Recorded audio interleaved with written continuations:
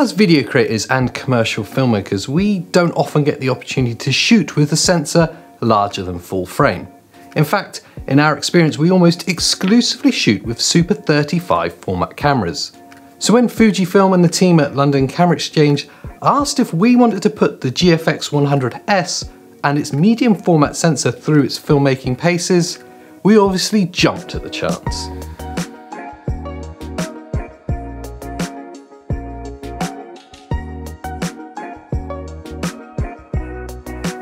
Getting a new camera in the middle of winter and during the lockdown certainly poses its own creative challenges. We didn't want to make a specs-based review of the GFX100S, but rather wanted to show you how it performs in the process of actual filmmaking. So to do this, we rolled the creative dice and set out to make a fast-paced cooking video, filled to the brim with that super shallow depth of field B-roll from that gorgeous medium format sensor. This shoot is going to require a fair amount of versatility and shooting options, as well as needing to be as portable and run and gun as possible. To cater for this, we opted to use the Fujifilm GF 32-64mm f4 for its width and small amount of zoom. For the more beautiful shots needed, we were lucky enough to get hold of the incredible Fujifilm GF 80mm f1.7, which I'll say right from the top is an unreal lens to film with. Medium format camera bodies aren't typically the type that you would associate with rigging out for cages for video work, and I'll say that with the form and ergonomics of the GFX100S, it isn't actually needed. The body's shape actually resembles that of the Fujifilm X-T4 with that ergonomic side grip and a fairly light 900-gram weight. With regards to filmmaking accessories, you could comfortably attach a HDMI recorder like the Atomos Ninja V to this and squeeze every last inch of quality from that sensor. Doing this would allow you to record a clean HDMI output at a 4K 12-bit ProRes RAW video. For this shoot, we needed the handheld portability of using the two internal UHS 2 SD cards for recording. This will facilitate the capture of 4K 10-bit 420 at up to 400 megabits per second. And although this isn't offering the full post-production options of that 12-bit ProRes, this is plenty big enough to allow for a really high quality capture and edit.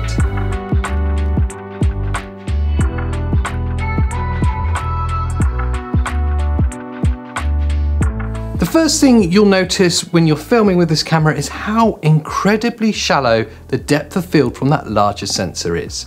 When combined with that f1.7 lens, it's literally wafer thin. I know for interview or portrait style videography, this is going to be an amazing tool, and in truth, I'm slightly saddened that we're in a lockdown, as I'd love to be filming some interviews with this setup. However, one of the key advantages of this shallow look from that medium format sensor is that I can stop my lens down further than I normally would, giving me even greater corner sharpness and more control of the light, while still having a beautiful compressed and bokeh filled background. In some of the opening shots of the sequence, this is something that I'm really going to try and take advantage of. Anyone new to the Fujifilm family of cameras will find the menu systems reassuringly easy to navigate. In fact, I'd say that the general user experience is one of the smoothest with this generation of Fujifilm cameras.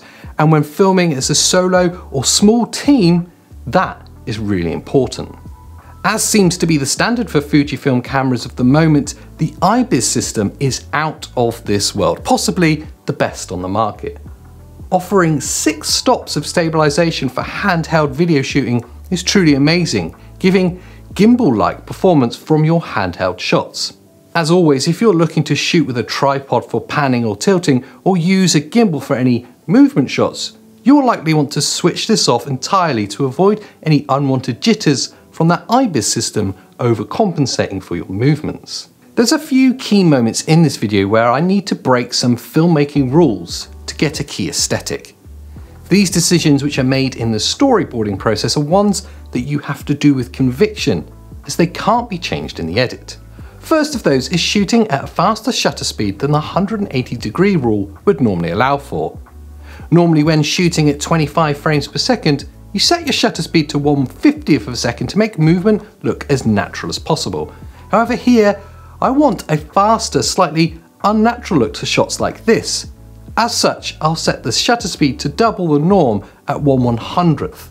Finally, in the shoot, I made the aesthetic choice not to shoot in f-log. This is purely because I love the Fujifilm picture profiles, and in particular, the Eterna profile, and will shoot with it whenever I get a chance. Of course, this does burn in a look and colour to the image, but with that 10-bit 400 megabits per second image, there's still plenty of scope for pushing your colour grading in post-production, as you'll see when I get to editing this video together.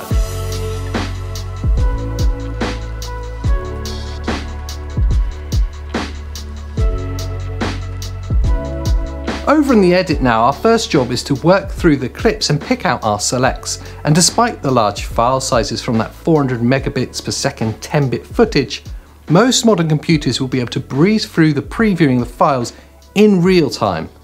The same is true when we get to importing these selects into our timeline and clipping through to the desired lengths. All of this is being done in real time at full preview resolution, with very little hesitation from my computer reading that codec. Now I have the rough structure in place to the music, it's time to push that footage and its codec a little harder. This is a very stylized and fast-paced piece, so I'll need to be adding speed ramps to speed up clips that are too slow, and in places I want to bring some of those clips into After Effects and add some motion blur and other finishing touches. Now typically, if your footage isn't of a decent bit depth, or if the codec isn't particularly friendly, this can be a place where your video falls apart. These clips though are holding up really well to me pushing them technically quite hard in After Effects. Currently our timeline only stands at 45 seconds long. Perfect for social media or as an advert, but the transitions will make or break this piece. Again, rather than relying just on straight cuts, I wanted to really stylize the transitions and push that footage even harder. For the straight cuts here, I want to use a glitch effect, which is from a preset pack I made earlier this year. It's actually available for free if you want to use it. I'm sure the guys at London Camera Exchange will put a link below for you to download. Again, this transition is fairly intensive a process and requires your footage and its codec to play ball with you. It also requires footage to overlap in your edit, having multiple clips playing simultaneously, so not always possible with codecs that are too clunky or not processor friendly. Thankfully, the footage from the GFX100S is sailing through this challenge. The audio is going to be a huge part of any video you create. This piece is clearly no different. I actually started my career as a sound designer, so for me, this is the section of the process that I truly love. We'll be using an assortment of created sound effects for elements like those glitches and whip transitions. Interestingly though, we'll also use some of the diegetic sound from the set that was actually recorded with the camera. For example, these knife pulls and scrapes, the can roll, and the dialogue at the end. Obviously, it's always advisable to record audio separately where possible, but it's encouraging to know that it was still very usable from within the camera itself. The final big job to do here is to affect the colour slightly. Once I'm happy with how all the individual selects look in the timeline, I personally like to add a subtle grade over the whole piece, almost to act as a bit of visual glue, tying it all together. I do this on an adjustment layer, where I'll push some of the footage even harder with the addition of a subtle LUT and tweaks to the Lumetri colour panel as needed. For me, this part again has shown me how robust this footage is. Considering this was filmed internally as 420 10-bit with the Eterna profile baked in, it still holds up to the changes incredibly well and without breaking up. And that brings us to the end of our time with this incredible camera. It's been easily the most unique experience to film with a medium format sensor, and the GFX100S offers this beautiful aesthetic with the combination of Fujifilm's current generation cameras' brilliant video capabilities. In truth, in the short time we had with this camera, we only managed to skim at its true potential as a video shooter, And if you're lucky enough to try it out, I know interview, talking headpieces, or landscape B-roll will be out of the world with the GFX100S. So for some more information on this camera, there will be some links below. And before I go, I'll leave you with the finished edit of this ridiculously over-the-top cooking trailer. Thanks for watching.